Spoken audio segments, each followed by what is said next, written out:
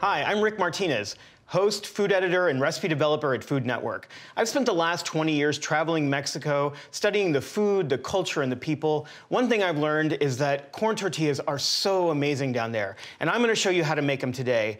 It takes a little bit more effort than going to the store and buying a pre-packaged corn tortilla, but it's completely worth it. So, corn tortillas are obviously made with corn, and this is the corn that they are made with. This is hominy or pozole. This is the dried form. It comes in a number of different colors: blue, red, gold, white. What they do in Mexico to make it actually turn into masa is it's soaked in calcium. That process is called nixtamalization. It basically just makes the corn really soft and digestible to humans, and then it's ground up and it becomes this. This is masa, or dough. Masa is a Spanish word for dough. It smells like fresh ground corn, and it's literally just the softened corn, water, and that's it. And this is the blue corn. Blue is really beautiful. So if you can't find fresh masa, you can use something else. This is actually pretty common in most grocery stores around America. It is dried instant masa.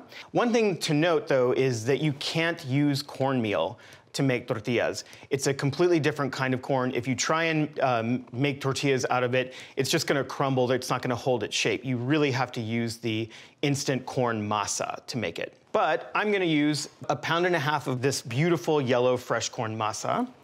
And I have 1/3 cup of water, but I'm just gonna start with about half of it because I feel like this dough is pretty moist.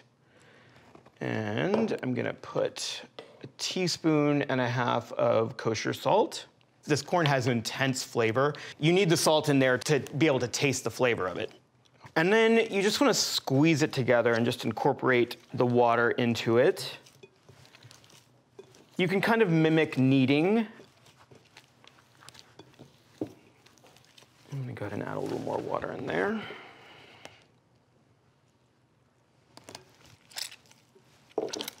So the thing that you want to make sure is that it doesn't stick to your hands. So if you need to add more water, then add more water. If you add too much and it's really sticking to your hands, what you can do is just let the masa sit and hang out, and it'll eventually dry itself out. But you can see here, it's actually really nice. It's not sticking to me anymore. It's not crumbly. It's really soft and pliable. It's increased in volume a little bit because of the water. My dad used to call this the slap test, where you know that your masa is done and ready to go if you can slap your hand and it doesn't stick. So now that this is done, I'm gonna divide this into little dough balls. Just kind of flatten it out into a disc. And then I'm gonna divide it up into 12 balls. So I'm gonna quarter this up.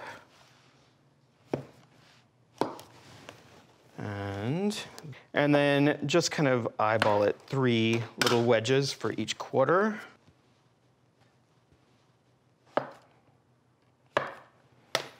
They don't have to be exactly perfect. If you have a scale, you can definitely use that. And I'm gonna grab my sheet tray. I have a damp towel because these will dry out very quickly, so you wanna make sure that you keep them covered with the damp towel so they don't dry out. So we just need to make little balls out of these. No biggie. And as you're doing this, you'll notice that the corn starts to dry out on your hands, and you wanna make sure that you keep that. So don't be tempted to go wash your hands and get all this corn off, because that is going to prevent the tortillas from sticking to your hands. So it's actually really important. We'll get these covered. All right, so I'm gonna show you a couple of different ways to press the tortillas. This is probably the most common press that you will find. This is cast iron, some of them are cast aluminum. It's pretty heavy. You definitely do not want to press directly onto the surface, partly because it's really rough and you'll never ever be able to get the tortilla dough off of the press. Some people use wax paper, some people use plastic wrap. I actually find that a zip top freezer bag works best. Basically, you just want to cut it to fit the flat surface of your press. So for this press, you want to put the dough ball a little bit off center because the top of the press is going to press down and it's going to push the dough that way. So make sure that you're cheating it just a little bit off center. Put the plastic down Make sure there's no ripples, put that down, and then gently push down. Don't be tempted to exert all your force. And then you'll feel the dough kind of stop giving. You don't want to put a lot of force on there or else the dough's gonna come out the side. All right, look at that, perfect. And then carefully peel the top off. Put the dough side down on my hand, and then, perfect. So this is one press option. If you don't have a tortilla press, you can use a skillet. What you want to find, though, is a skillet that has a completely flat surface, because some skillets will have like the brand name embossed on the back. You don't want that, or unless you want the logo on your tortilla. So same situation. Get your plastic, get a dough ball, put it in the center, close the plastic, and then just press. Same thing, you'll kind of feel when it stops giving. A little more. All right, there we go. Peel the top, flip it, peel the bottom. Boom. The third option, this is my pride and joy. This is a handmade press.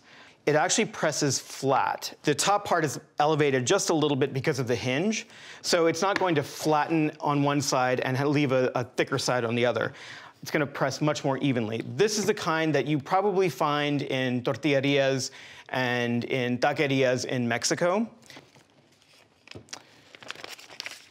But the action is pretty much the same. Just get your dough ball. This one, because it presses evenly, I'm gonna go ahead and center the dough ball in the very center. Put that over. Same thing, just lightly press. When it stops giving, tortilla's done. Boom.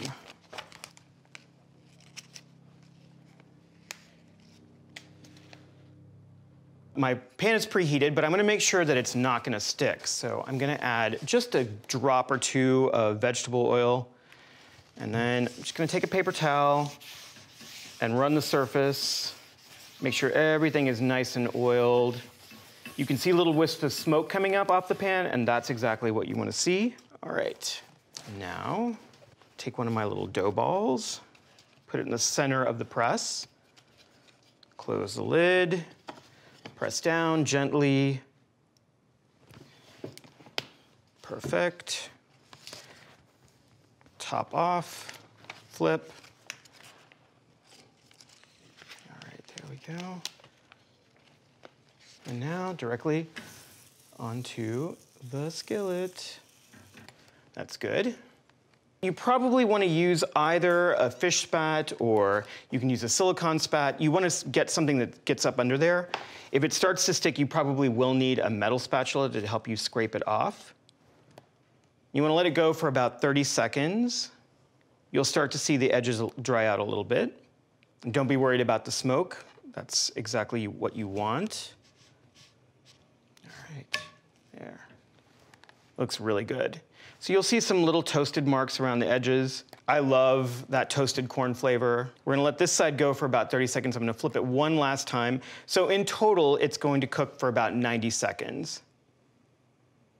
And you see, it's kind of puffing up a little bit. That's the steam inside the tortilla. We've sealed the two edges, and now the steam is kind of pushing them apart. And now 30 seconds more on that side. I'm gonna grab my towel. You wanna keep these in a clean kitchen towel. It'll keep them warm, it'll also keep them nice and moist. So these tortillas are gonna be a little bit thicker than the commercial or the store-bought tortillas that you're gonna find. Those tortillas are pressed with industrial rollers, so they're always gonna be a lot flatter. But I like the meaty texture of these tortillas, especially when you have a really rich taco. You get all of that corn flavor. It's not gonna disintegrate. A lot of times the commercial tortillas will actually, if you have a really wet filling, or if you put a lot of salsa on your taco, they're gonna disintegrate. And that's what's really nice about these, is they're gonna hold their shape.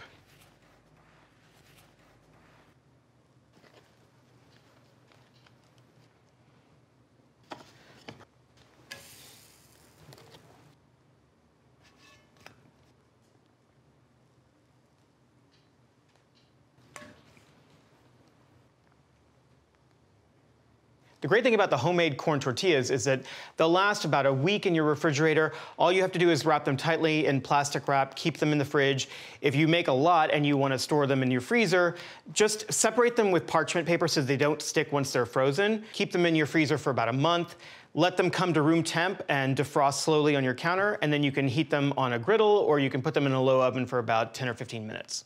All right, so I have cooked all of my beautiful yellow corn tortillas, and as a bonus, while you weren't looking, I cooked off the blue corn tortillas as well. And so you can see they're just beautiful. They're so fresh, they're so delicious. I really like the flavor of the blue. It has like an almost nutty flavor that I really like. This corn tortilla, it actually almost tastes like popcorn. It's like so delicious. I'm going to save these for my taco night, but I'm gonna show you what store-bought tortillas, and these are actually like pretty decent store-bought tortillas, but even still, you can see they're a little dry out of the package and they're a little rubbery, you know, and I've definitely used these before and it's totally fine, but you know, let's just look and compare. The ones that I made, they're a little thicker, they're a little more hearty, they definitely have better flavor. These again, great in a pinch, but you know, why settle when you can have this? I'm going to save these for taco night, but I'm going to show you how to coax a little more flavor out of your store-bought tortillas. A couple of things that I really like to do is either fry them or toast them. So the easiest way to do that is in the oven. I'm going to show you that right now. So you just want to take a sheet tray, and what I do is just put, you know, 6. If you can fit more, you can do that. I've got a little bit of veg oil here. And you just want to lightly brush the oil over the tops of the tortillas. This is a healthier option than frying. The tostadas are good if you wanted a crunchy shell, or I've made shrimp tostadas with these. I think this is a really good method for seafood or something just slightly lighter if you were doing maybe a vegetarian option. All right, now I'm just going to pop these into the oven, 450 center rack for about 10 minutes.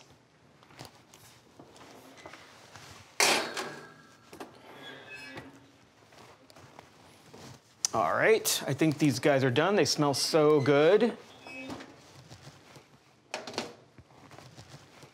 Totally crispy. So these tostadas are the healthier option. I'm gonna show you now my favorite option, which is fried. What you wanna do is you wanna take a skillet.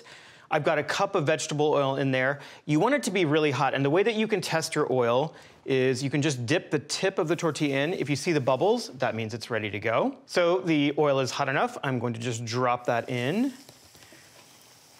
And you can see it's gonna bubble up. You wanna push it down a little bit to get some of the hot oil on the top. And we're gonna take this to the point where it gets nice and golden. We want it to be really shatteringly crispy. You'll be able to tell it'll start to get a little darker on the outer edges. I'm gonna go ahead and adjust my heat. You can see the ends are kind of curling up. Give it a little turn.